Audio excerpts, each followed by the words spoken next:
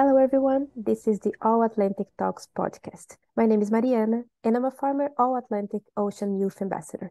The All Atlantic Talks podcast fosters the engagement of stakeholders, joint pilot actions, and youth ambassadors of the All Atlantic Ocean Research and Innovation Alliance. This podcast is coordinated by the Brazilian National Council of State Funding Agencies and is under the UNCOR project, which is supported by the European Commission. In today's episode, we will discuss one of the world's most iconic natural wonders, the Amazon River and its basin. And we want to tell a story of regional significance intertwined with worldwide importance of this region. And to provide some insights on this topic, I would like to welcome Professor Marco Iano Roberto from the University of Brasilia. Welcome, Professor. Hello, everybody. I would like to thank the organization of the All Atlantic Talks for the invitation, the opportunity to talk about the Amazon River. I am a physical oceanographer, associate professor at the University of Brasilia at the Institute of Geosciences.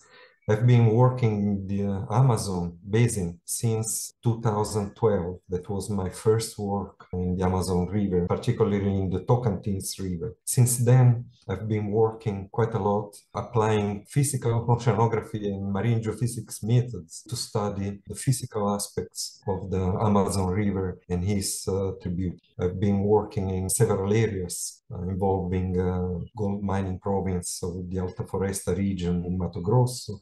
I've been working the confluence of the Negro and Solimões River, where the Amazon River starts for the Brazilians, and been working the Tapajós River as well. So I have quite a bit of experience in the Amazon Basin, looking at physical aspects like geophysical, geological aspects of the Amazon River. Thank you very much, and thank you for telling us a little bit of your work in the Amazon region already. Since the Amazon is a great source of water and other resources to the Atlantic Ocean, what is the significance of the Amazon River and its basin, both regionally and globally? And how do you see this contribution and the significance of the river?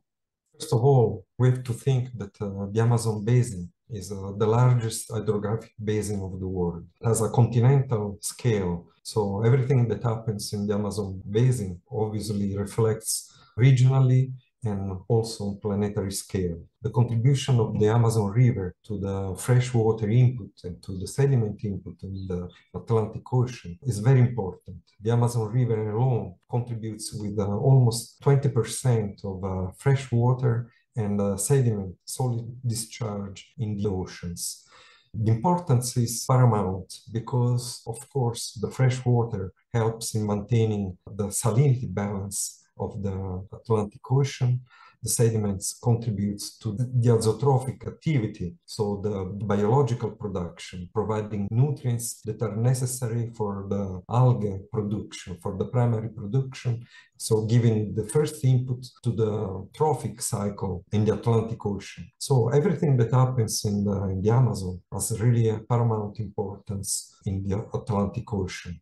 Sometimes we don't have the dimension of how wide and huge is this input of water, of sediment, and how these ecosystems are all connected with the inland because of the river. And the river helps to carry the resources and the sediments and the water and the diversity of organisms and everything that is very much important for the people that lives in this region and also for the ecosystem to flourish. Thank you for telling us a little bit of that.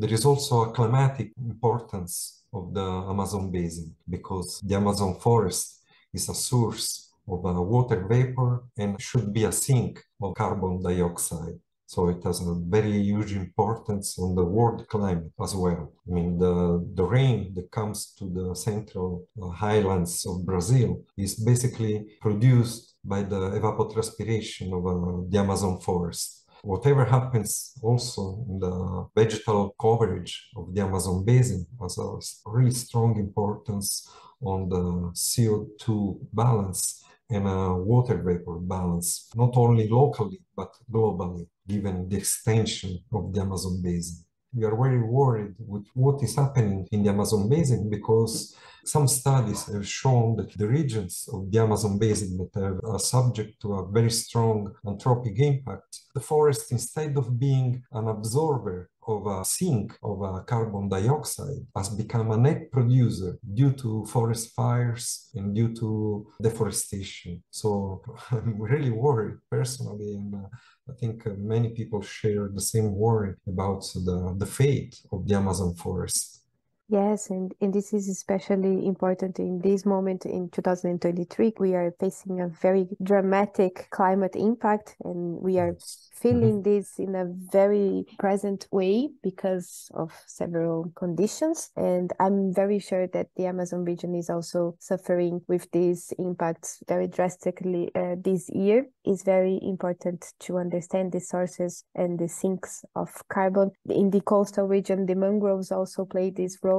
They are suffering as well with impacts of climate change, as well as the Amazon forest and the human activities that happen in this region, such as mining, deforestation. All of these activities have impact in how the forest will contribute to mitigate climate change and how we can adapt to make these ecosystems continue contributing to solutions to the impacts of climate change.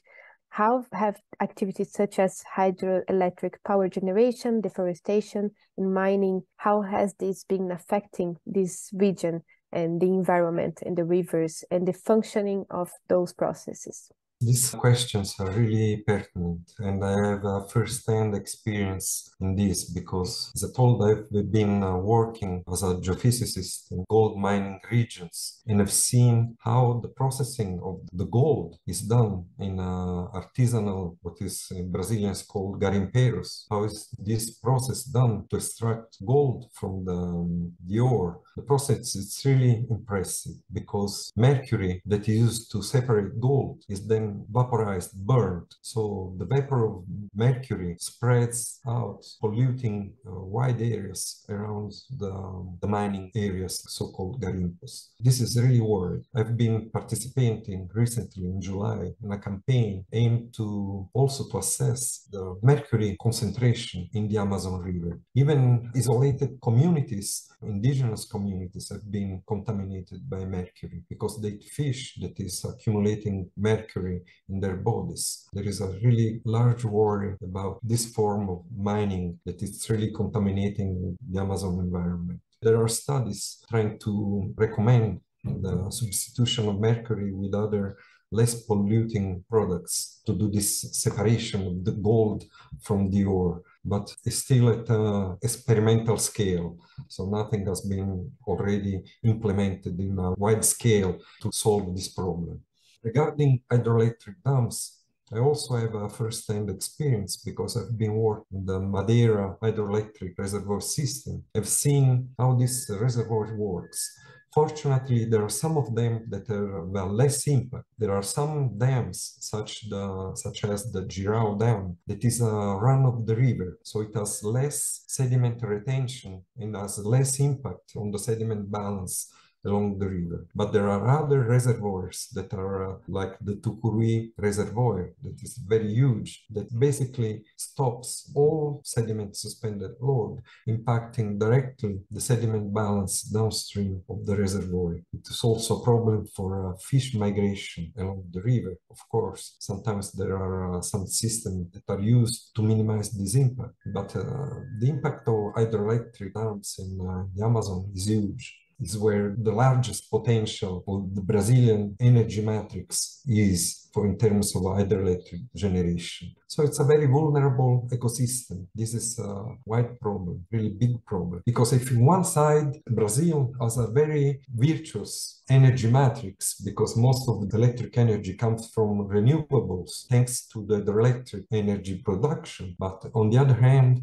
this production doesn't come at zero cost for the environment, especially in the Amazon, that is very vulnerable, both in terms of the importance of sediment production and contribution to the Atlantic Ocean, also for stabilizing the coast. The Brazilian coast is subject to strong erosional processes, which has been increased also by the rise of the sea level. So whatever happens in the sediment budget is going to be reflecting in the stabilization of the coast. The subject is very, very wide. It's very large impact. The Amazon River on the sediment transport and contribution to the Atlantic Ocean.